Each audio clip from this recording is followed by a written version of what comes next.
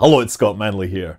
It's a common factoid that's shared around by luminaries such as the Guinness Book of Records that the first email sent from space was sent from the space shuttle Atlantis on August 9th, 1991 by Shannon Lucid and James Adamson. The mail went, "Hello Earth, greetings from the STS-43 crew. This is the first Apple link from space. Having a great time. Wish you were here. Send cryo and RCS. Hasta la vista, baby. We'll be back." And, those of you out there with a keen understanding of cultural references can guess that this historic event happened while the biggest movie in the world was Terminator 2. And usually, that's where the story stops, right? All those other people, they just talk about this, but I'm a computer nerd, and I really needed to know more than just that. So we know that the computer on Atlantis they used for this was a Macintosh Portable, and while Apple may be all about mobile devices today, the Mac Portable was the first portable Apple computer. And there's a reason why I put quotes around that, because draggable is more apt as a descriptor. It massed about 7.5 kilograms, 15 pounds. Do not imagine that this was a laptop. If you put it on your lap, you would probably risk serious injury and your ability to become a future parent. The Mac had previously flown in space on STS-41. It was being used in a series of experiments to understand user interfaces in zero gravity. It turns out that using a mouse in zero gravity is not ideal, so they were trying other kinds of input devices. And also, the Mac wasn't the first computer that was flown on the shuttle. Since very early on in the shuttle's career, the crew had been flying with a computer known as the Grid Compass. It was their payload general support computer. It was a tough computer ideal for spaceflight. It used a solid-state storage system that employed bubble memory rather than those fragile spinning disks. And it had a wonderful, bright, high-contrast orange screen. And if you've seen the extended version of the movie Aliens, then these are the same computers that they used to control the sentry guns. But the Compass really wasn't built around a graphical user interface, and the space station that NASA was designing was going to be the most high-tech thing ever created by humanity, and there was no way they were going to let it use some ancient, aging, cryptic command line interface when there were user-friendly Windows icons, mice, and pointers turning heads and wowing the crowd. So the Mac was flown, because it was built with pointers from day one, and it supported a bunch of cool and interesting hardware for controlling those. It let scientists really explore the possibilities of human-computer interaction. So it had already flown on STS-41, but STS-43 was going to be the one where they actually tried to network a computer in space with systems on the ground and send electronic mail, or email as all the cool and trendy people call it these days. But to be clear, this was not like modern email that's delivered over the internet using IP addresses and TCP and stuff. While the internet did exist at this time, the messages were confined to the Apple Link service. So Apple Link was an online service that users could connect to with a modem. It offered bulletin boards, file transfer, and the ability to send memos to other users. And the memos were functionally identical to what we would call email. Everything would be within the Apple Link service though. No external connections to the internet existed at this time. And Apple Link wasn't just for Macs, by the way, it also supported the Apple IIgs. So Apple Link actually ran on General Electric Information Services mainframe computers. GEIS offered businesses shared access to mainframe computers so they could run all their business operations and stuff without having to set up their own data centers. And Apple Link first launched in 1985 as a system that used this to communicate between Apple's network of dealers around the country. Eventually, access was expanded first to universities, and then if you had the money, you could get Apple, online for about $15 per hour, right? Now, just an aside, by the way, Apple Link wasn't the only service running on GE's back end. Bill Loudon realized that at night most of these big servers were more or less sitting around idle because, of course, businesses happen during the day. So General Electric Network Internet Exchange, or GENI, was launched. Priced at $6 per hour at night and $36 per hour during the day, Genie had all the best online games at the time, and lots of sci-fi writers ended up using the service, including J. Michael Straczynski, who announced some TV show called Babylon 5 on there. And Babylon 5, one of my favourite TV shows, just celebrated its 30th anniversary of the series debuting. Anyway, back to Apple Link and the shuttle email. On STS-43, the communications experiment was designated DTO-799, PGSD/PADM Air Ground Communications Demonstration. So PGSC is the Payload General Support Computer, the aforementioned Grid Compass, and PADM was the Portable Audio Data Modem. And the modem was, of course, key in communication back then, right? This would be talking back to Earth. The Space Shuttle already had amazing communications capabilities compared to all previous space programs. It had been launching the Tracking Data and Relay Satellites, or TDRS. In fact, the primary payload on STS-43 was TDRS-5. These satellites sat out in geostationary orbit, and they enabled communications with the shuttle when the shuttle didn't have a line of sight to the ground stations.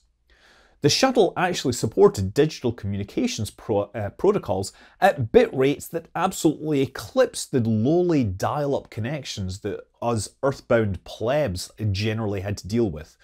Right? Like the telemetry and the voice communication, all that stuff would take up about 216 kilobits per second. But the shuttle could also send data like a real-time video as much as 50 megabits per second. So it was able to scream out data. So yeah, there wasn't also an existing teletype communication system on board. So that from the shuttle, they could send up like text to the teleprinter to provide written instructions and messages to the astronauts on their trip. And sometimes these printouts could be huge. They would spill out of the printer in zero-G, making for some comical sights as astronauts tried to make sense of the massive instructions flowing out of this device. So a big part of the air-to-ground communications experiment was to provide a two-way equivalent of this, and maybe one day eliminate the paper copy if it wasn't needed. So now the question is, how do you connect a Mac to this space-age digital communication system so it can take advantage of all that bandwidth? Well, it turns out that modifying the digital communication system to support a data link to a device on the flight deck was not possible with resources they had on hand, right? So they just hooked up an old school modem, the portable audio data modem, to an audio channel. And let's be clear, the Space Shuttle communications were all digital, including the analog audio, which was converted to a digital format for transmission and then decoded and converted back to audio. So the modem on the flight deck, it would convert the digital data on the computer to analog audio and vice versa. So the binary data on the computer was converted to an analog audio signal by the modem, fed into the shuttle's audio processor, which could convert it to a digital signal, and then beam that to the TDRS satellites, which would then send it back to the Earth at White Sands, and then that would be sent across the country on data links to the Johnson Space Center in Houston. And there, the data would be decoded, including the shuttle audio. And some lucky person at JSC could have picked up the wrong phone and, sure, no doubt have listened into the modems screeching at them, right? But anyway, according to the documents that I've found, the protocol they used was V27TER, half duplex. That's a fax protocol that uses 1200 symbols per second at 2 bits per symbol, making a total data rate of 2400 bits per second. And the half duplex part is significant. It means that this is a one-directional transmission, and when a pair of modems share the line, only one can be transmitting while the other is receiving. And I think this may be down to the fact that shuttle audio was like a push-to-talk system, where you would push, talk, and then you would release and you would listen. And so running a modem over this had to run with the same constraints. So I know you might think the obvious next step is just to plug that audio from the shuttle into a phone line and point it at the Apple Link phone number. Well, it turns out that wouldn't work because the servers running Apple Link's modems required full duplex two-way communications. So instead, they connected that audio out to a gateway Macintosh that was set up in JSC.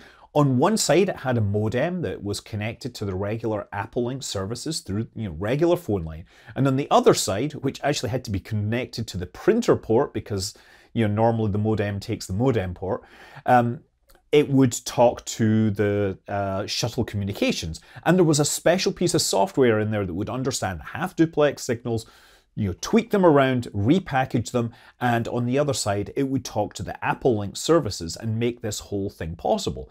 So that's how it was supposed to work, but they did have a number of technical problems. The first time they tried to do this, there was some data switching system on the ground that was asleep, so they had to power cycle their system and decoding on the ground.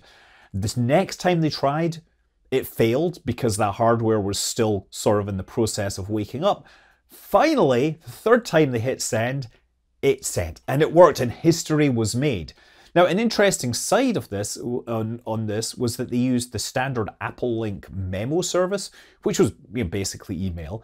But the email addresses weren't protected in any way, so they had to keep the shuttle email address secret.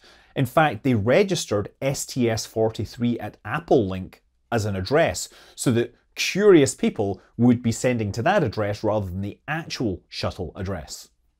So anyway, after this flight, the Mac did fly again, but NASA elected to move the communication systems over to their tried and tested Grid Compass laptops. And I don't have any information on exactly how this operated beyond knowing that it used the same kind of modem. There might have been the same Mac at JSC for all I know, or they might have run their own bulletin board at NASA, right? NASA BBS. There's very little information on this. There's a few references to the modem still being used, and there's some photos of crew using it on later missions. But I do know that by 1998, the email system was able to receive messages from the general internet because Bill Clinton sent an email to the crew of STS-95, which included Senator John Glenn. And he used a laptop that belonged to somebody that was in the right place at the right time. It wasn't a government laptop, it was like some doctor who was there, and they used his AOL account to send a message to the space shuttle. And this is the first time, by the way, a sitting US president has sent an email. Bill was also the only president to attend a shuttle launch.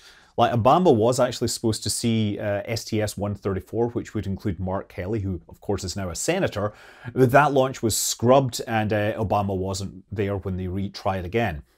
Incidentally, by the way, AOL also has its roots back in Apple Link, because when Apple wanted to find an alternative to paying GE for their very expensive services, they approached Quantum Computer Services, which had built a very similar online system for Commodore 64 users.